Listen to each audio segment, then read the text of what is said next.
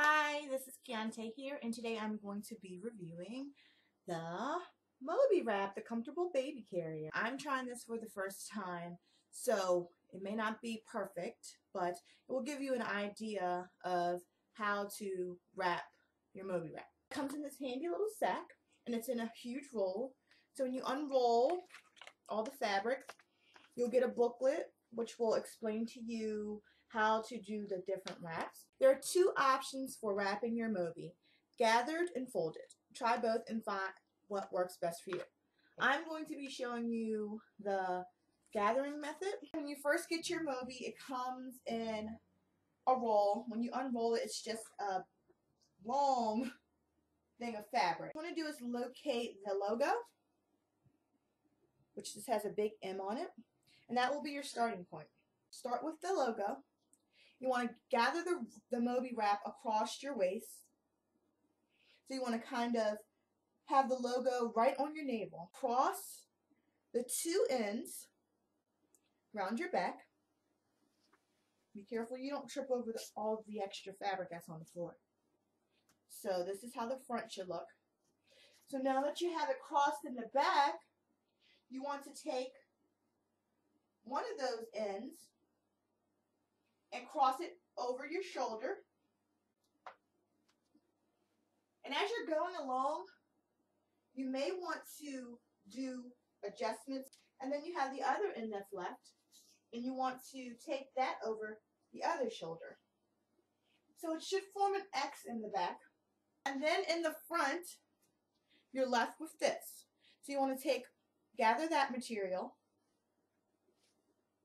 You want to tuck the ends under the logo section, just right here. Just kind of get that up. You want to cross them in the front of you so that they form an X as well. And the X should be at the chest part. You want to bring those pieces back behind you like you did in the beginning.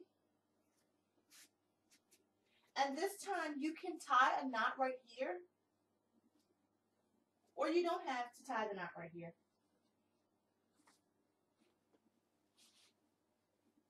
And bring it around the front.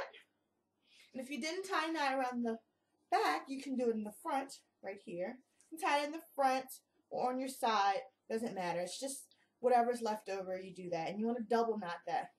And kind of tuck it away so it's not all hanging. So here you have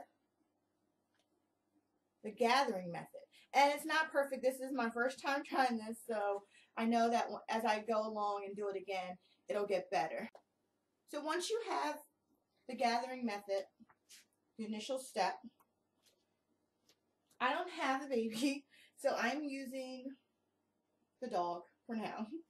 And this is your baby on the opposite shoulder where you plan to place them. So most likely your newborn will be in a fetal position. So here's a pocket that's formed on the opposite side.